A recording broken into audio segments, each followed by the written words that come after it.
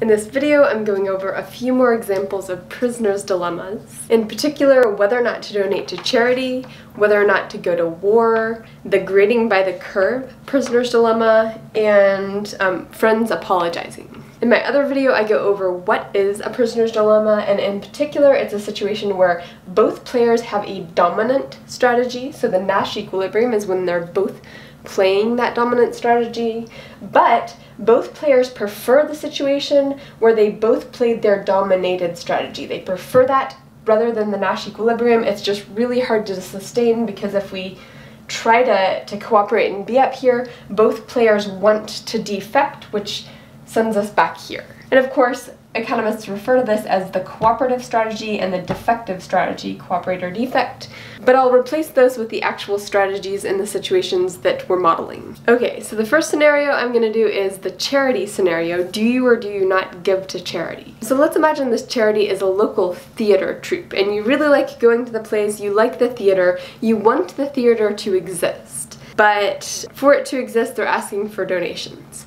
So your strategy is either to donate or to not donate, and everybody else in your whole town has those same two options. Now this matrix only has 2 players, but of course lots of prisoners' dilemmas have many players. So in this case, if nobody decides to donate, everyone chooses the strategy of don't donate, you don't get that much utility. You would actually prefer if everybody donated. That's going to lead to a nice, vibrant theater scene, so this is your preference. But if everybody else chooses to donate, your best response to that is to not donate.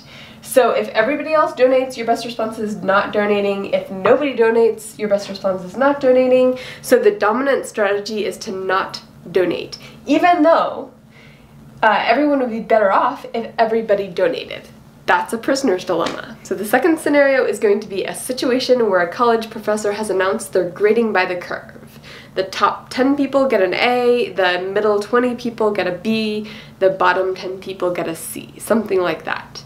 And so this is no matter what the scores are. So in this case, if everybody in the class agreed nobody gets to study, you're just gonna take the test without studying, and wherever you happen to land, that's the grade you get. So that would be a cooperative equilibrium for the class, if they can sustain this cooperative equilibrium.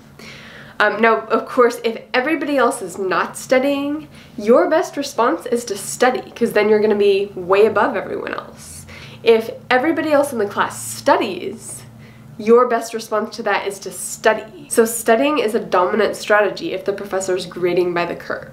But, of course, the class would love to reach an equilibrium where nobody studied and they all just got the grade they wanted. You could still get an A in the class if nobody's studying. So that's a prisoner's dilemma, because the best response, no matter what, is going to be to study, no matter what the other players in the room do, but everybody in the class prefers the cooperative scenario where they all agree to not study, nobody studies for the course, and the professor just assigns the grades. Studying is likely to just shift the equilibrium. That's a prisoner's dilemma because everyone has a dominant strategy, but everyone prefers the situation if they would have played their dominated strategy. Now, of course, that scenario assumes that everyone would prefer to not study, but actually studying is benefit in and of itself. Still, the example's worth telling. There's the war and peace example. So you imagine a space where there's a bunch of tribes that each have their own territory, but of course they'd kind of like to expand their territory, and they can decide either to be peaceful or go to war.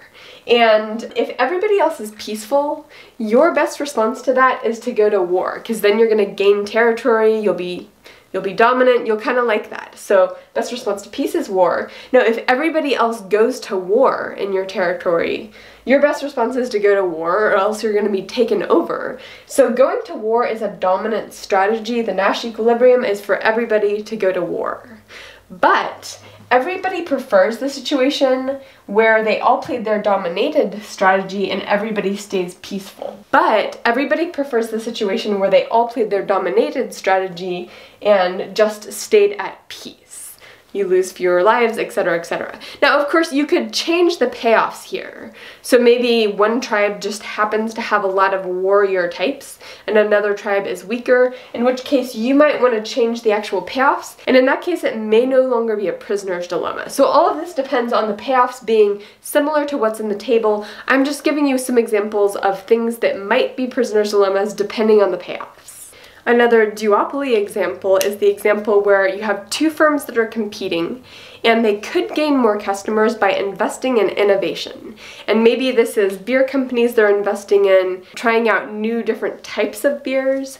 Maybe this is drug companies that are investing in new research to come up with new drugs. It's any kind of firm that could benefit, could gain more customers by investing in innovation. So if neither firm invests, they just split the market in this duopoly. But if firm 2 chooses not to invest, firm 1 can look at that and say, oh, I should invest. If I invest in this new technology, everybody's gonna come to my company, we'll eat up the entire market demand, nobody's gonna go with firm 2 because we have a cooler product. So you do have to pay some money for that investment, but it's worth it because you gain the entire market by having better stuff. Now, if the other firm invests, your best response is to also invest, because if they invest and you don't, their product's going to be cooler, everybody's going to flock to them, you'll be left with 0. So your best response to each of the other 2 players' strategies is to invest. It's a dominant strategy. But both firms, of course, if they both invest, they split the market, but they've spent all this money on investment, so they get less money than if they both hadn't invested. So even though the Nash equilibrium here is for both firms to invest, both firms prefer the situation where neither of them invested. They're going to make more money that way. This is just really hard to sustain because, of course, if they try to agree not to invest, sort of colluding behind the scenes, the other firm is going to say, wait, it would be better for me to invest than I get all the customers. And so it's not really a credible threat unless, of course, it's a repeated game. For example, you can have prisoner's dilemmas where you sustain the cooperative equilibrium in the long run if the game is repeated over and over and over for an indefinite period into the future. But that's repeated games, that's for another video. For now, this is one of the classic prisoner's dilemmas that you see with duopolies. Another friendship example of a prisoner's dilemma is a situation where you've had a bit of a fight with a friend, you've both said some rude things you both know you shouldn't have said, you're kind of angry and upset and offended, and you have to decide, do you apologize or do you not apologize? And if the other person apologizes, they're sort of giving in and doing what they can to reinstate the friendship. Perhaps your best response is just to not apologize, in which case you get a huge benefit. They've apologized for their bad behavior, you haven't apologized to yours, and you get the friendship back. So possibly your best response to them apologizing is you not apologizing. If the other person doesn't apologize, your best response might be to not apologize because you don't want to be the first one to apologize, and when they don't apologize, that doesn't feel very good. So depending on the payoffs, and of course these payoffs are not necessarily going to be the case in every friendship, but you could imagine 2 such people where these were the payoffs. So if these are the payoffs, then there is a dominant strategy for both players to not apologize. And the friendship's going to have some bad blood for a while, it's not as good. However, both players may prefer the scenario where they both apologized, and you've restored a greater degree of trust in the friendship. So if those are the payoffs, then we have a prisoner's dilemma where there's dominant strategy for both players, but they both prefer the situation where they both played their dominated strategy. That's a prisoner's dilemma. You see these things all over the place once you start looking for them, and they're really fun.